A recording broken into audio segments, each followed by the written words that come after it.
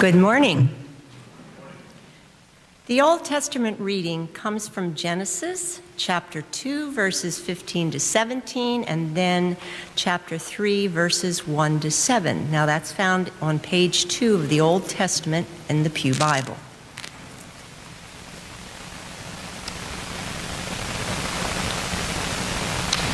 The Lord God took the man and put him in the Garden of Eden to till it and keep it. And the Lord God commanded the man, "You may freely eat of every tree of the garden, but of the tree of knowledge of good and evil you shall not eat, for in the day that you eat of it, you shall die." And now we're over on chapter 3, verses 1 to 7. Now the serpent was more crafty the Lord God had made. He said to the woman, "Did God say, 'You shall not eat from any tree in the garden'?" The woman said to the serpent, "We may eat of the fruit of the trees in the garden, but God said, 'You shall not eat of the fruit of the tree that is in the middle of the garden, nor shall you touch it, or you shall die.' But the serpent said to the woman, 'You will not die. For God knows that when you eat of it, your eyes will be opened, and you will be like God, knowing good and evil.' So when the woman saw that the tree was good for food, and that it was a delight to the eyes, and that the tree was to be desired to make one wise, she took of its fruit and ate. And she also gave some to her husband, who was with her, and he ate.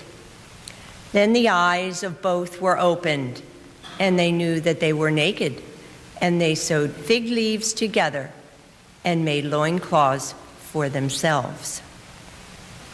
The New Testament reading is from Matthew chapter 4, verses 1 to 11, which is on page 3 of the New Testament.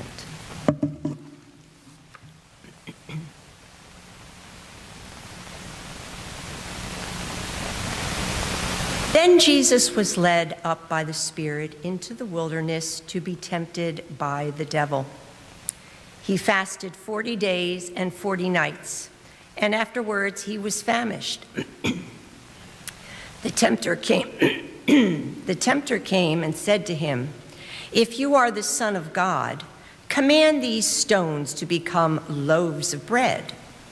But he answered, "It is written, 'One does not live by bread alone, but by every word that comes from the mouth of God.'"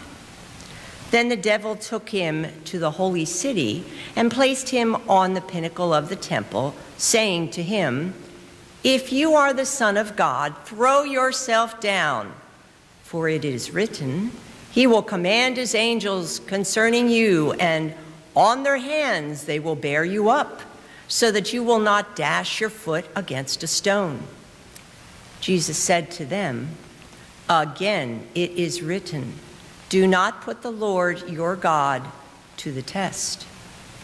Again the devil took him to a very high mountain and showed him all the kingdoms of the world and their splendor. And he said to him, "All these I will give you if you will fall down and worship me." Jesus said to him, "Away with you, Satan, for it is written, 'Worship the Lord your God and serve only him.'" Then the devil left him, and suddenly angels came and waited on him. Finally, the epistle reading comes from 1 John chapter 2, verses 15 to 17, page 239.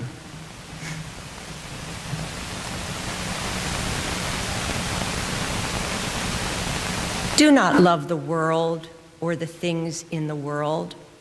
The love of the Father is not in those who love the world. For all that is in the world, the desire of the flesh, the desire of the eyes, the pride in riches, comes not from the Father, but from the world. and the world and its desire are passing away. But those who do the will of God live forever. The word of God for the people of God. Thanks be to God.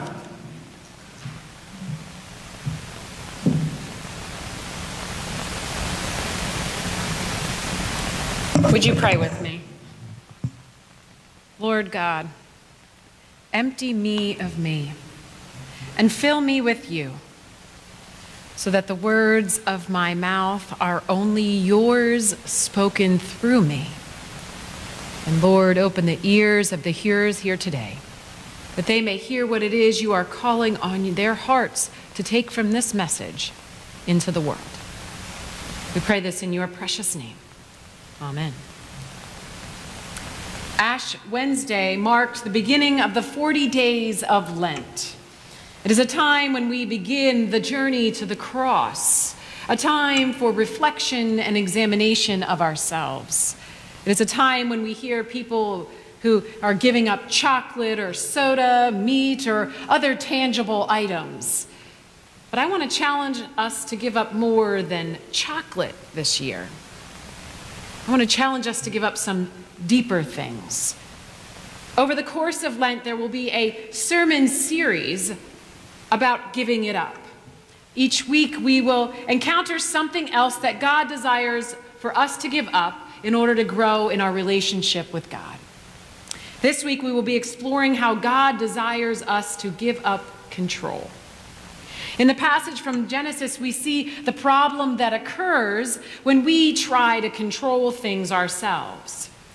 And in the passage from Matthew, we have Jesus' example on how to give up control to God and not follow the worldly impulses.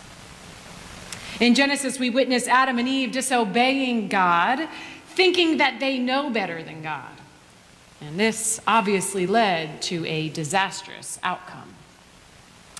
Think about it. Adam and Eve chose to eat of the tree of knowledge only just after acknowledging that God instructed them not to do so. In that moment, they allowed the serpent, which represents the worldly temptations, to stray away from trusting in God. They fall prey to this worldly temptation of believing that they know better than God does. So often we fall prey to that same temptation, an unconscious belief that we know better than God. Consider this. How many times have we witnessed or experienced ourselves, people or ourselves getting into arguments or getting terribly angry over something that others around them think is just trivial?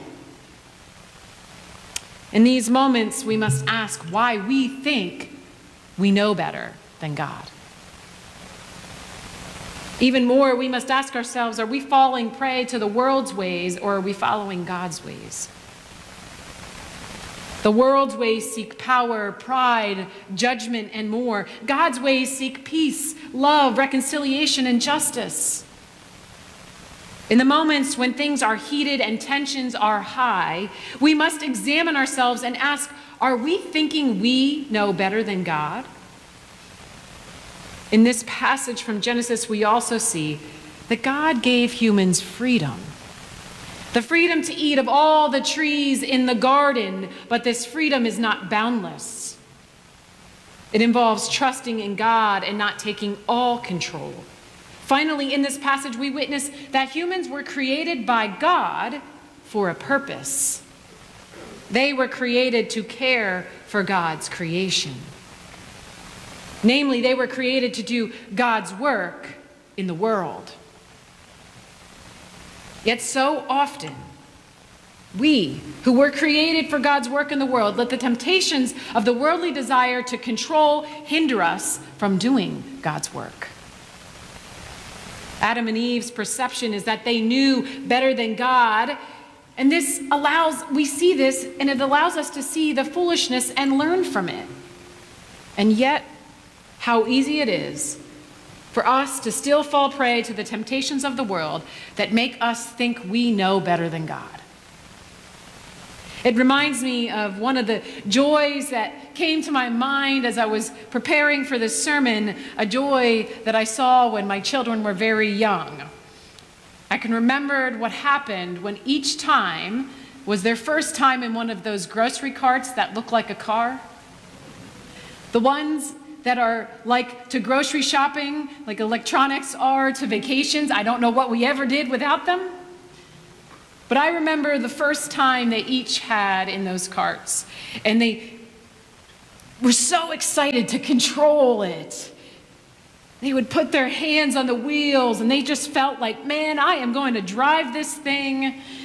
And I would turn as they turned, and so on and so forth. But then there was that inevitable moment when they are in that car cart, happily driving along, and suddenly realize the steering wheel doesn't work. At least not the way they thought it would. It's like when we fall prey to the misleading worldly ways, only to eventually realize that those ways are not God's ways and they won't get us anywhere. When we believe we are in control, we set ourselves up for falling into the temptations of the world. Jesus knew this, and this is why we witness his way of dealing with the world's temptations in the passage from Matthew. In this story, we are given the example of how to live in trusting God's ways, not the world's. We are given an example of how to give up control. Jesus is tempted with three very worldly desires: power, pride, and possessions. Jesus is first tempted with power. The tempter tells him he has all the power, that he can make stones turn into bread. But to really understand the scope of this temptation means grasping what it's like to go 40 days without food. Let me tell you, the longest I've ever fasted was 3 days, and at the end of those 3 days, I think I would have done just about anything for a bite of bread. So I can't even imagine 40 days. And yet Jesus reminds us that we are to remain focused on God's ways. Jesus is then tempted with pride. And again, he refrains from falling into this worldly temptation by recalling God's ways, by recalling God's words in Scripture. Last, Jesus is tempted with possessions. And with that, Jesus demands Satan to leave. He has had enough, and he will only follow God's ways.